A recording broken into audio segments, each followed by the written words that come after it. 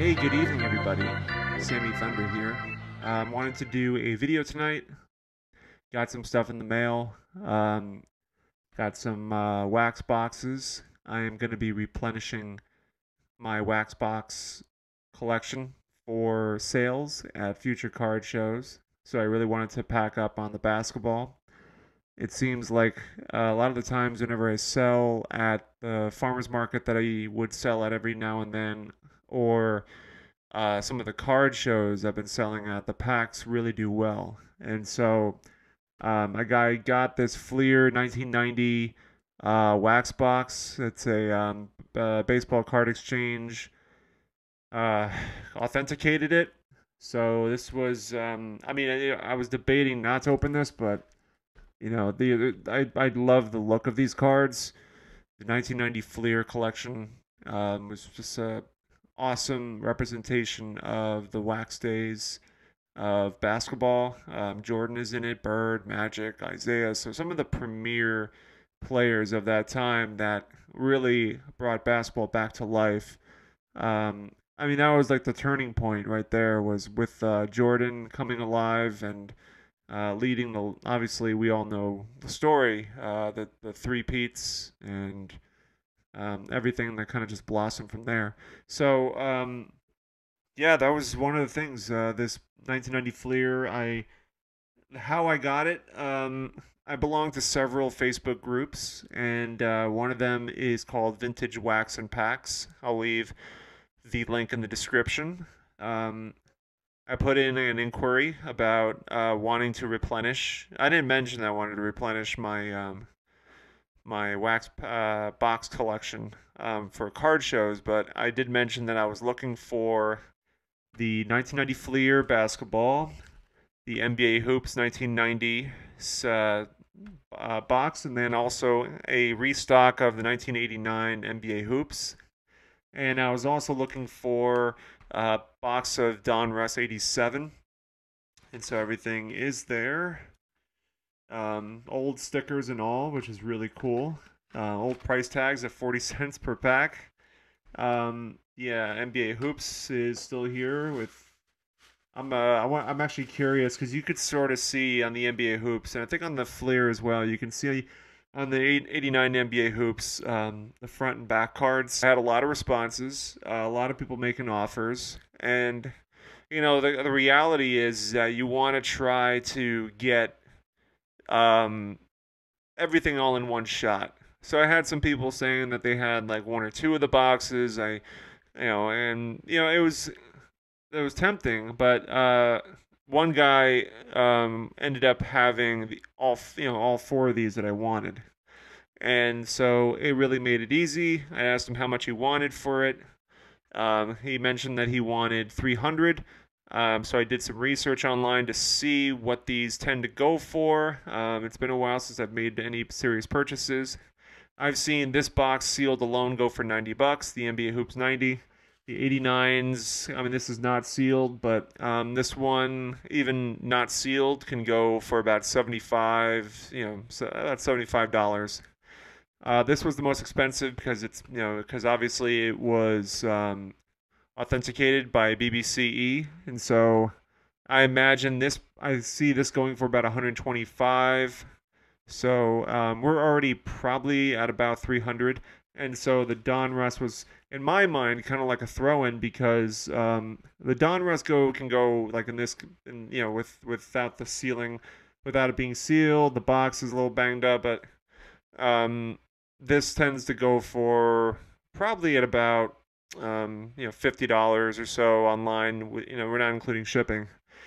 So all things considered, the seller and I agreed to $300, and so we had to do shipping as well. So I asked him what he wanted for shipping, and he said, shipping is probably going to cost me about 24. Like he was taking an estimated guess on that, and he said, let's split it down the middle, do $12. We'll just do 312 and call it a day.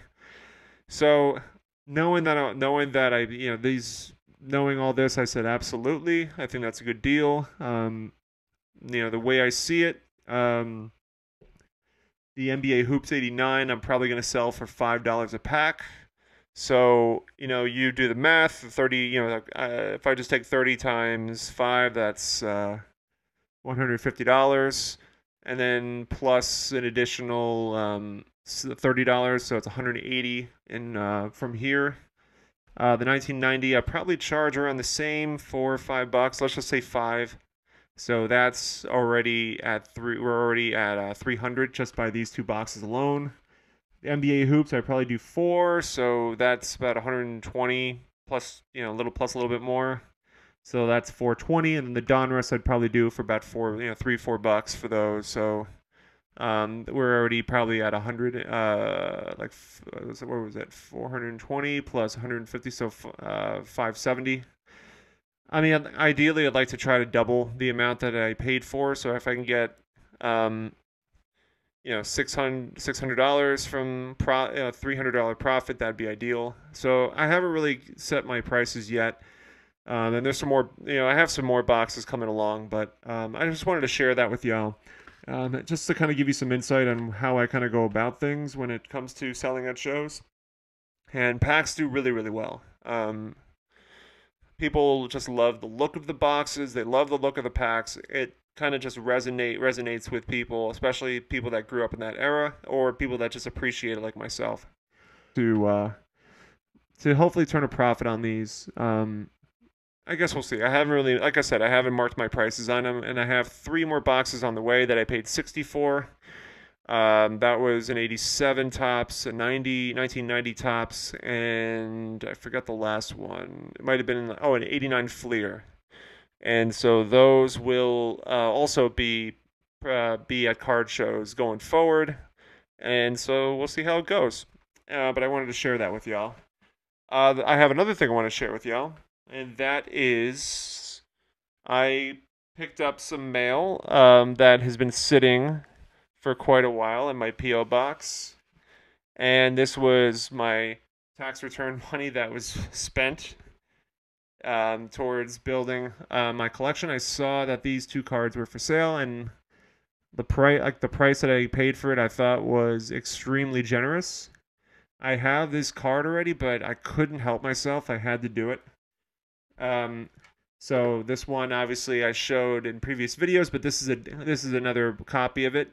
This one's already graded, near mint, but it's off center. But I paid, I'll mention what I paid after. But corners are very, very sharp on here. The card is in great condition. Obviously, I have shown this in the past, so there's nothing new. About this. The only difference is that this card is in better shape than the raw version that I have. The other thing is I have this Bill Russell. I got the Bill Russell Takes to the Air. I was not looking to get the in-action cards, but so it's a beautiful card. I mean, this one's a 6, a little off center as well, but beautiful card. Altogether, I mean, this card alone can probably go for about $2,000. This one definitely will probably go for that amount. I paid $2,100 shipped for both of these, and this was from tax return money that I got, so part of that went towards these cards. So I'm really excited that these are in the collection now, and I might consider grading the other one that I have and sending that in and just seeing what it gets. And I thought I'd finish the night off tonight with opening up some wax. I still have some boxes. I still have the box that I've originally carried all this stuff in. So, we'll open up some. We have 3 baseball packs and the 4. Oh, I took 2 skybox. I meant to only take 1. 4 basketball packs. So I figured we'll break into these to finish off our night and go from there. So I'll open up first the 88 tops.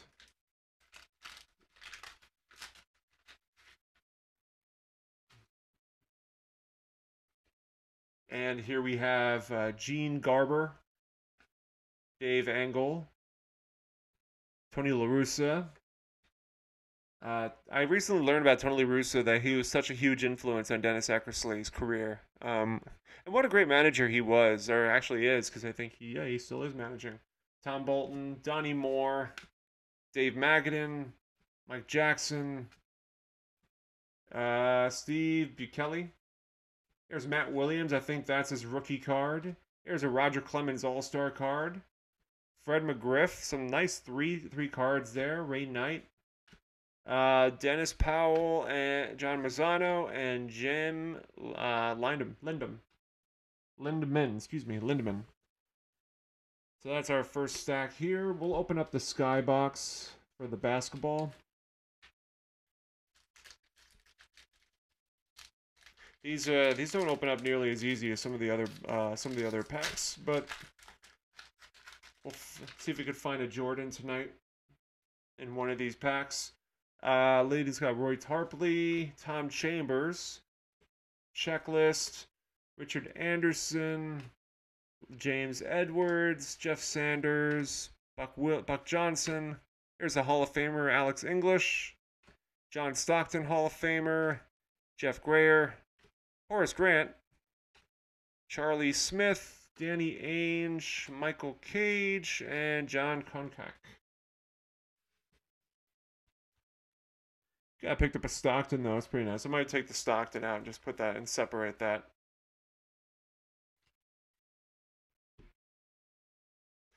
All right, go to the 89.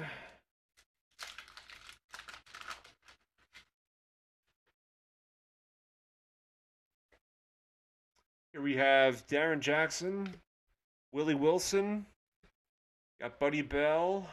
Hey, there's Ryan, the Rhino.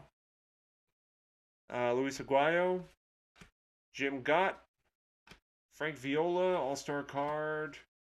Got Mitch Webster, Carmen Castillo, Fred Marique. Hey, Jim Leland, Mike Kingery, Randy Reddy, Greg Riley, and Mark Clear. We'll switch over now to the Fleer 91 basketball.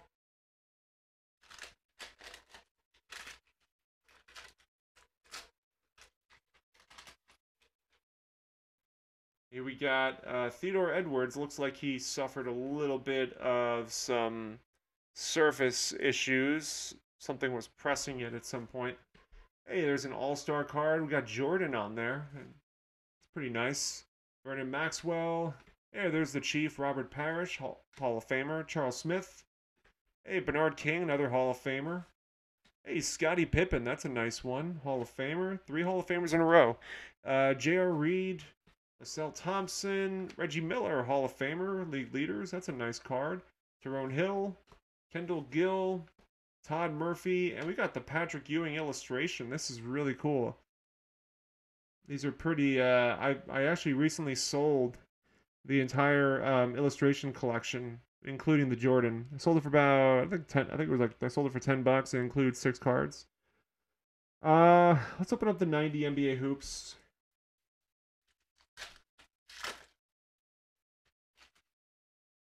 We have a Stacey King rookie card.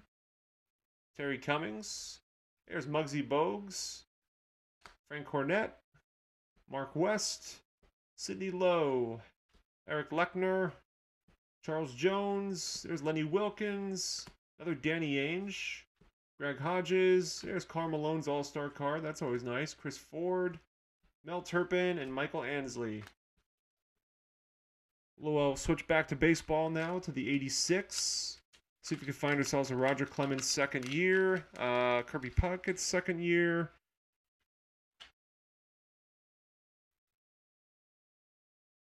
Got Mike Pagliarulo, Julio Cruz, Bob Lillis, Bill Schroeder, Danny Cox. Hey, there's Phil Negro, Hall of Famer. Looks like, yeah, they always get stuck around here for whatever reason. And this one suffered some serious wax, or the gum probably got stuck to it at some point, or something. I don't know. Marty Castillo, Floyd Humans, Darryl Motley. There's Ron Darling, Dave Rucker, Neil Allen, Jose De Leon, and Deion James. And we'll finish it off tonight with the NBA Hoops 89. Let's see what we can find.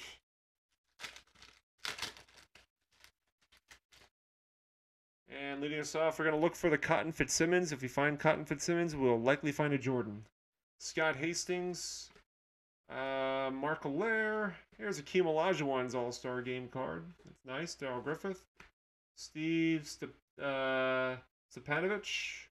Hey, Dominique making an appearance. That's in Hall of Famer. Nice one. Mark Aguirre. Benoit Benjamin. Michael Adams. Randy Brewer. Christian Welp. Pat Cummings. Another Mark West. Bill Cartwright. And Uwe Blab. Uwe Blab. I always wonder what Uwe Blab's stats were.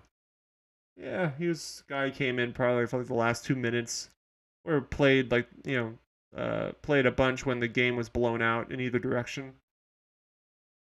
But he was the first round pick for Dallas in '85, so they must have saw something in him, but he just never lived up to the potential. So anyway, that is it for tonight, Yao. I'm trying to think. So tomorrow we're gonna come back to a live stream with Yao to unveil 18 packs of the 1990 NBA hoops. I gotta have a full box ready to go, so we'll split it up into 2 weeks. 18 packs tonight or Sunday, and 18 packs the following week. But as always, thank y'all so much. If you enjoyed this video, you should definitely check out more. Hit the subscribe button and the notification bell to be in the know for all future videos.